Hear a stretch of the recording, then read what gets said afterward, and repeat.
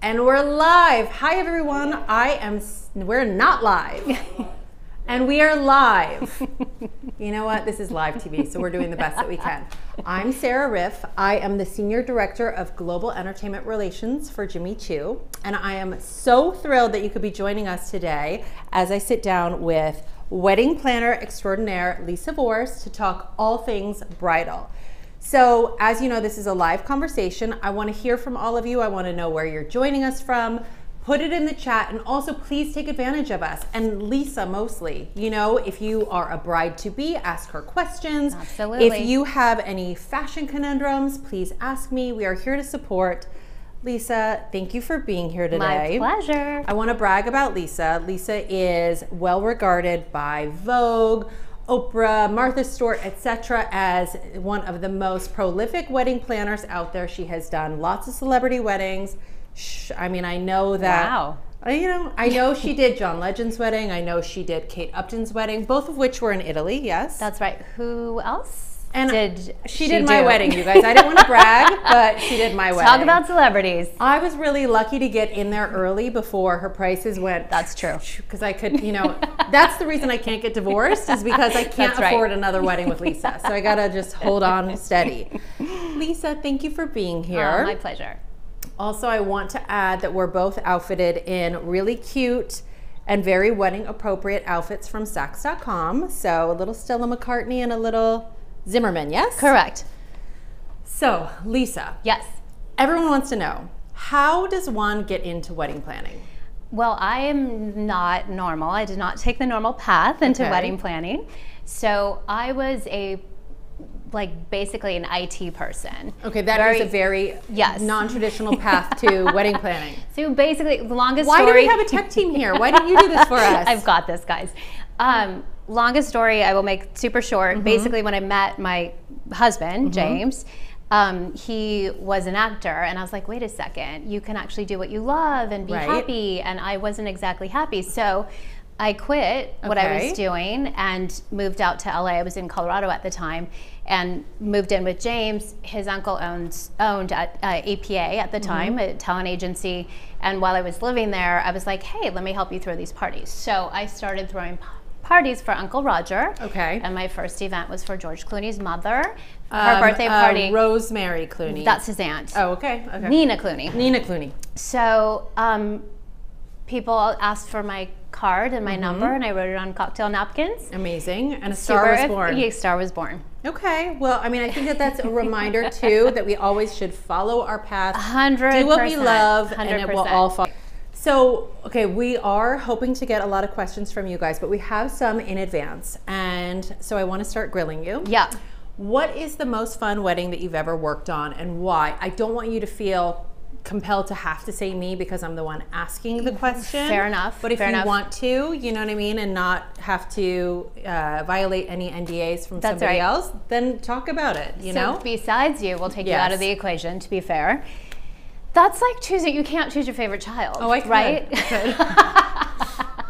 Okay, we won't ask that question. So for me, I mean, they're uniquely special. Right. I'm going to give a very diplomatic answer. They're uniquely special in each way. For me, we're very careful and choosy about our client base, so we make sure we're always in alignment. So I am, and my team is always passionate about what we're doing, so we truly love every single event. And I'm really vocal about not liking to work in the same place more than once, so it's always a new adventure.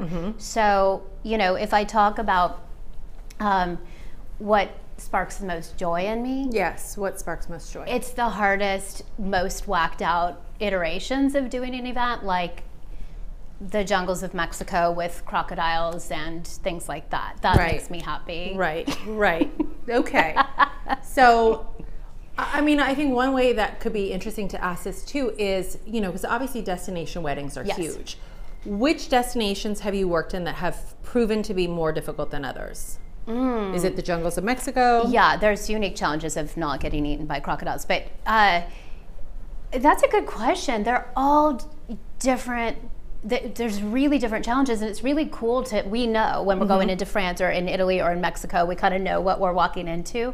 I think the path that we've chosen has made it quite difficult for us. So it's always going to be difficult because we're always in these new situations where we're like, oh, you have these duties that we didn't know we were going to have on this. But not only that, but culturally, you're working with people in, you know, in every different country. And but that's the cool part. Like that makes me so happy. Right. You know, so yeah, we've chosen a difficult way to do it, but that's actually what we're known for, and we'll do anything, and we love not, you know, reinventing the wheel. So yeah. Okay, well, let's talk about some wedding trends. What are things that you're seeing? Obviously, we had a little bit of a shutdown with COVID, and I know that, you know, I have friends who had to put weddings on hold. Yeah. And then I know a lot of people during that time decided to do things that were a little bit more intimate and small.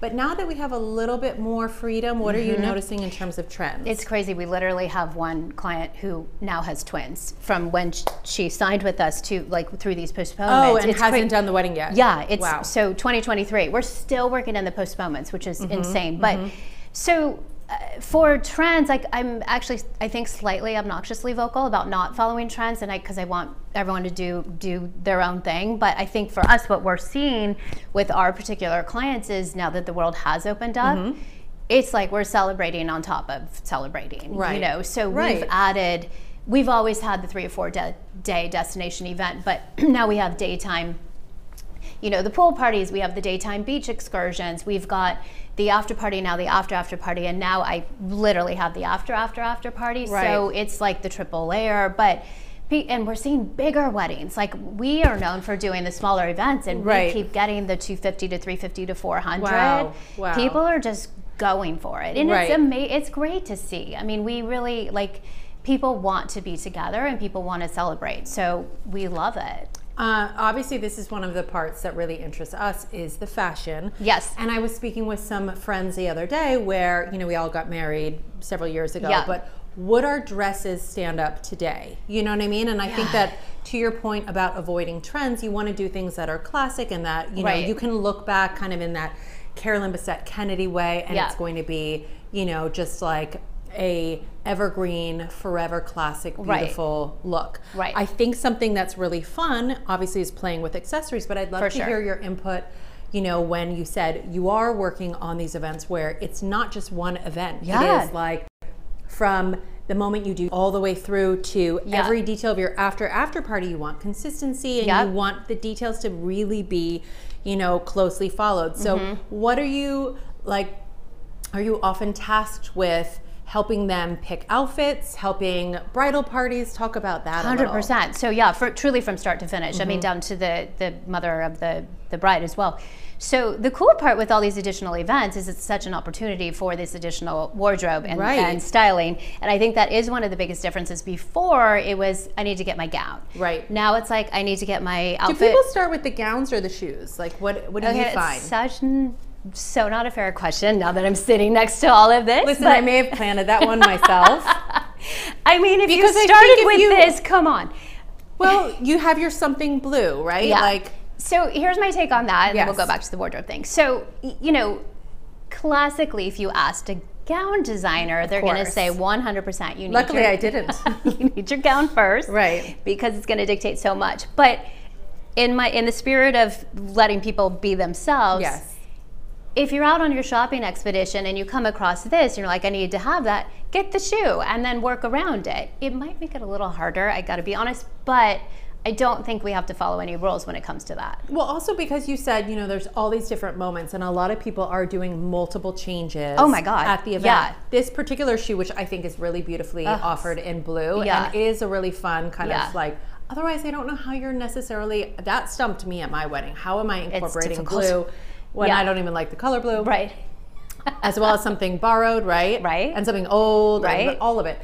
But we had made these specifically for Hailey Bieber for her wedding, and she wore this beautiful, she had Virgil make her an incredible gown. So beautiful. Afterwards, where she also wore Jimmy Choo in something a lot more kind of like simple, a version of this called the mini of this one. But with the bow shoe, with the Aveline, she did that with a really beautiful short dress. And honestly, you know, I think when you're looking at those photos after the fact, Yeah. you want to have like different outfits that highlight whether it's you're changing into your after party look. So I think that a bow shoe like that is something that could absolutely dictate the dress. Absolutely. And going back to the styling and the family and oh my God, wedding it's so parties much. And the guests now, which is cuckoo. Yes. What do you guys think about that? For anyone that's planning weddings, is that what we do in terms of making sure that we have a uniform look, or is that micromanaging? No, guests love it. Let me tell you. And tell them what they have to wear. You're not telling them, you're giving them inspiration. I'm telling you, you guys, guests love it because they're like, I don't know what to do.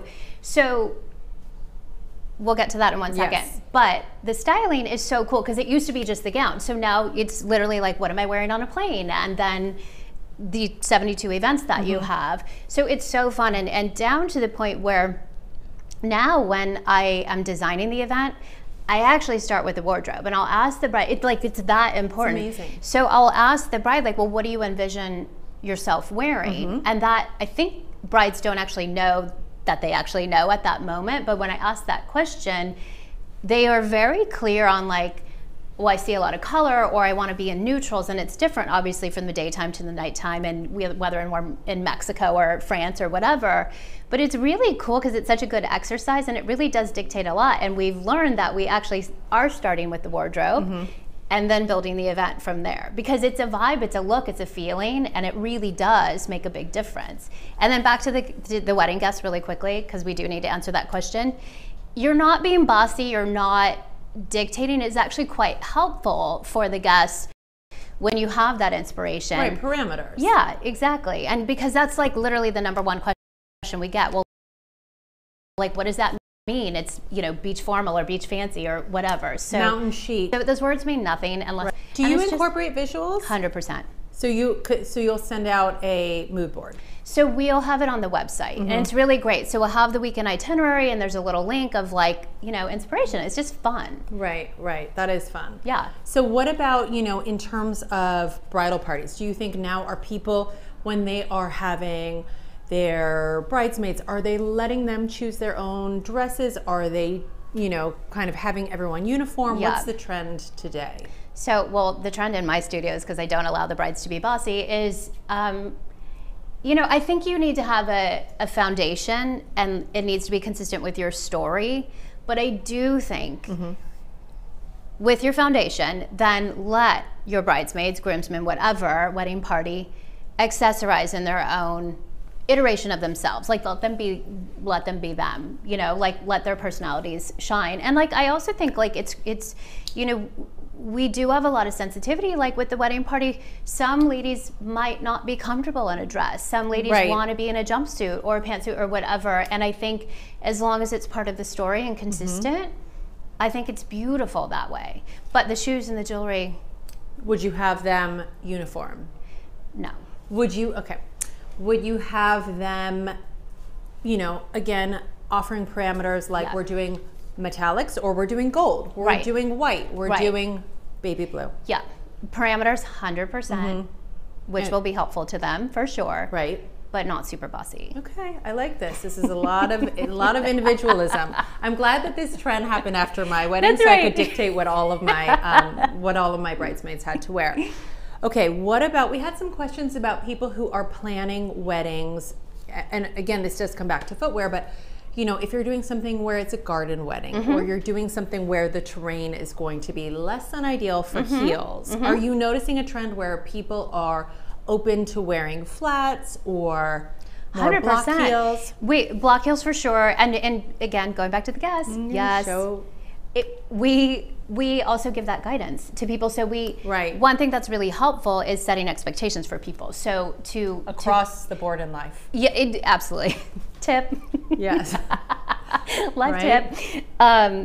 So, and with our brides, we see actually a lot of footwear changes in addition to the gown changes. So we might have a higher heel for some of the photos, and then we might start out here with the Bing. Exactly. Right, which is one of my favorite shoes. Yes. And this is a exclusive to Saks in this beautiful lace, which would have been perfect with my dress.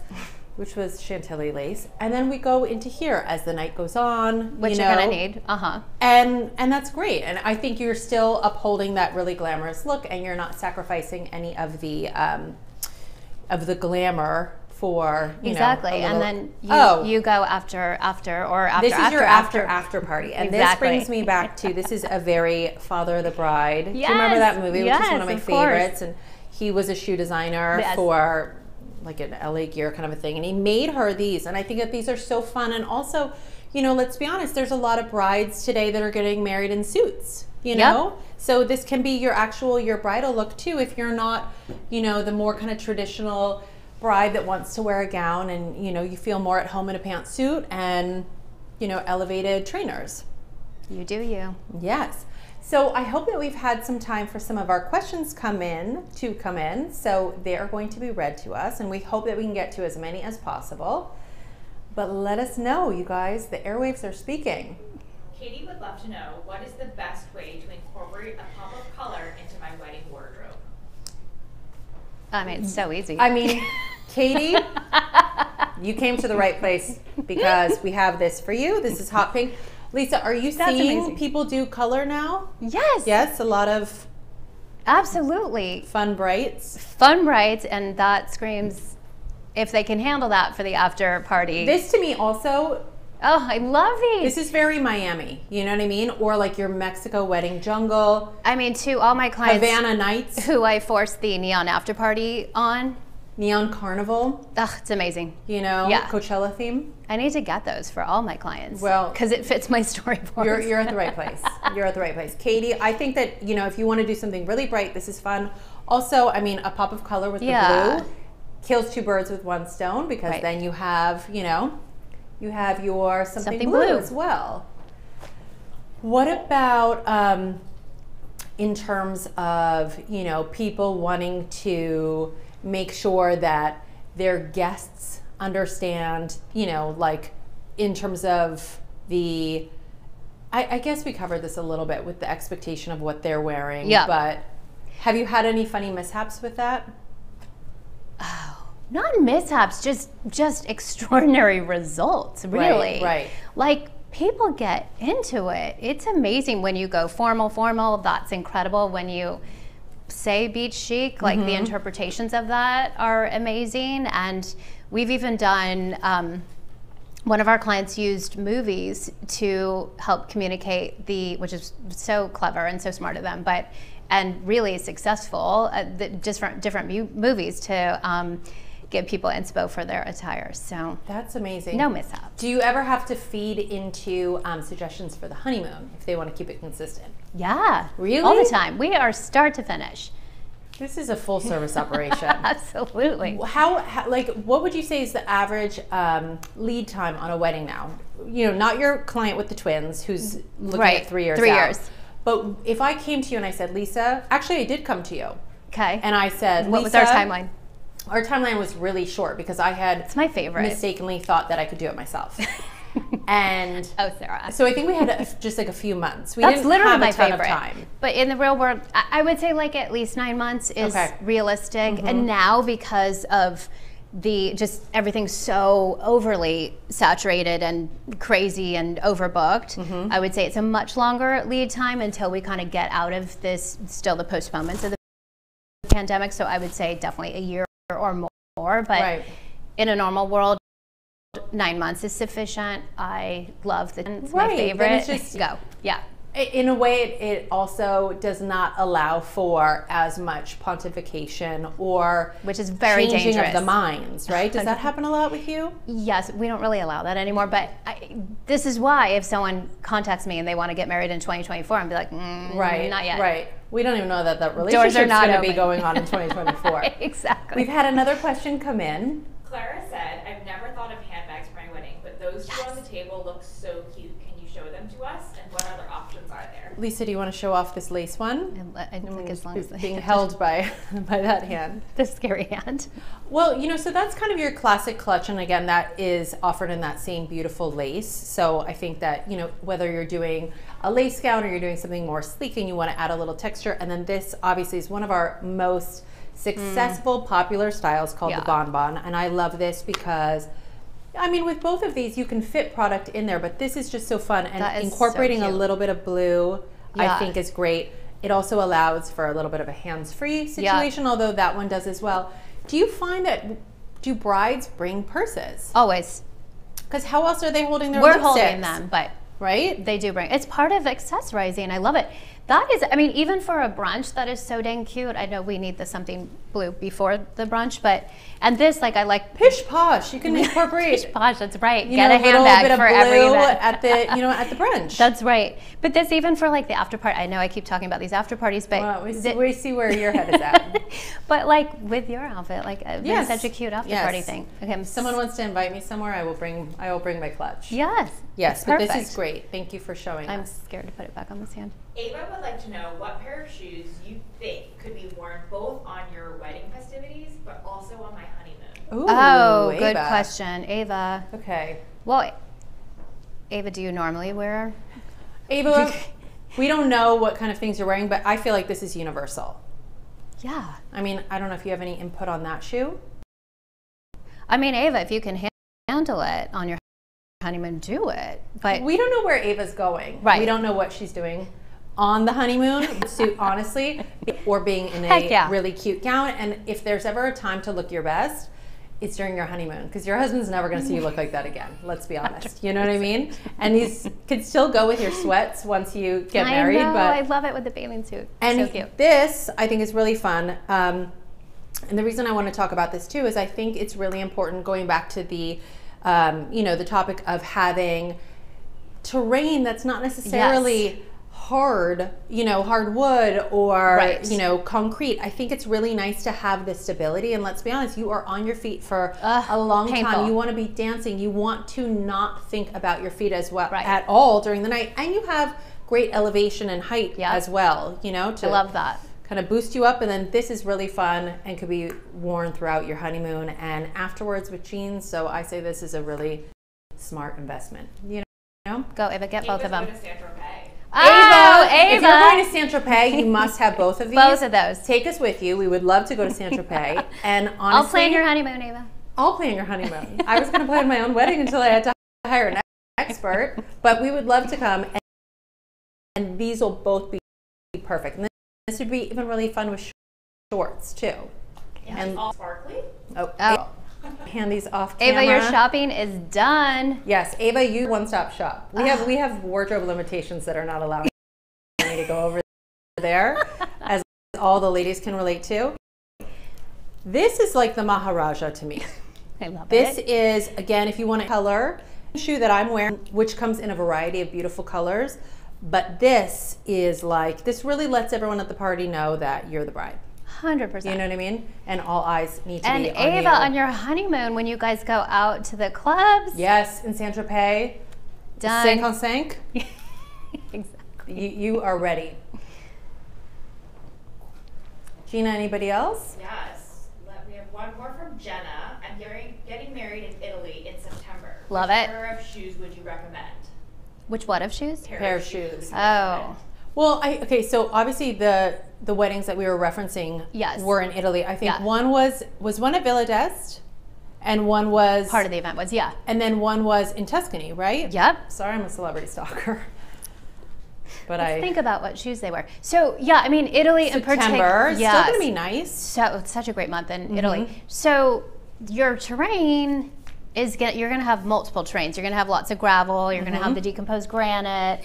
You're going to have a little cobblestone. So what do we have on the table? I mean, going back to, you know, well, honestly, any of these. Yeah. This, I think, is always, this is an exclusive to Saxon. This is always going to be a great shape. Not only is it something that I think will be minimally chic for you to wear with many things afterwards, but a little bit with the fluted heel. Yeah, I love that. It actually does give you a lot more stability than I think, you know, maybe the traditional stiletto, and it allows for a little bit more flexibility. That I'm sorry, I did not see. Look at that detail. Well, like you, Lisa Vorce Enterprises, we're all about the details here at Jimmy Choo. You know, oh, that's so pretty. So I think that that's fun. Or you know, this I think would also be really beautiful. But honestly, I could pick any number of shoes for you, and I think that you will be set. Maybe do something with the bow. I know, I love these bows. And the last question that we have, actually a couple people asked about this, are the shoes that you both are wearing. Yes. And then some people asked about what are minimalistic block heel options. Okay. Okay. You talk about. Do you want to? Well, why don't you talk about the shoe that you're wearing? Because I think that actually answers their question and is a block heel option. And also for someone that has a reconstructed knee. Don't make this about you. This is about who? Gina? Lucy. Sorry, Lucy. Lucy, these block heels are amazing. So comfortable. Walked all the way through the mall and the parking structure in them.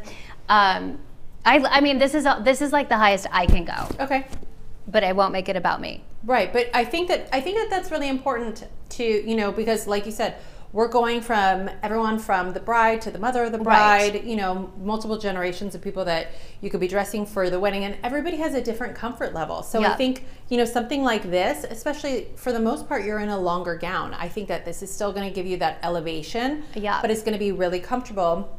Yeah, those are great. And then Heloise, you know, when you have this much platform, it really does feel like you could run a mile. Do you know what I mean?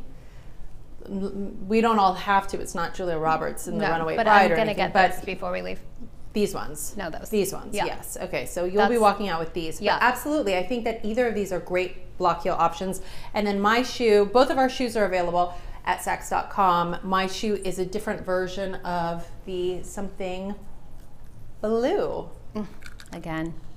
And it does have those pretty details on the back too. Yeah, it's so beautiful. This is in the patent, and I have to say, very comfortable as well. Jimmy Choo is always comfortable. I know. Not just because I'm sitting here. Exactly. It's true. Is that it? No more questions? Well, listen, we have had such a fun time. Ava, you have fun on your honeymoon. I know, Ava. Really, the takeaway here for me is that I don't know why I'm not going to Saint-Tropez. I know. You know? But Ava, I'll go with you. I want to ask one last question, and this maybe is a little bit self-serving, but I think that, you know, anyone who's tuning in might think this is interesting. What is your takeaway on vow renewals?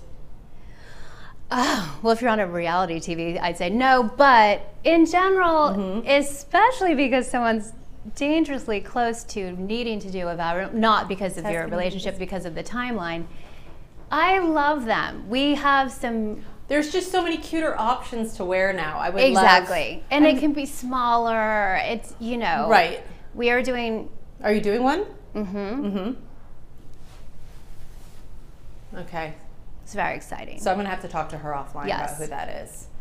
But I'll never tell. But yours should be coming up really soon. Stay tuned, everyone. Yes. Ava, I'm going to invite you. Lisa, thank you so much for being here. Thank you for having me. Thank you for, you know, your expertise and your humor and your candor. And I really hope that everybody had a fun time and gets to check out some of the different product that we have at Saks, as well as just all the beautiful Jimmy Choo bridal. And for anyone who's planning a wedding, good luck and Godspeed. Good luck, you guys. Thank you. Thank you so much for tuning in. Bye.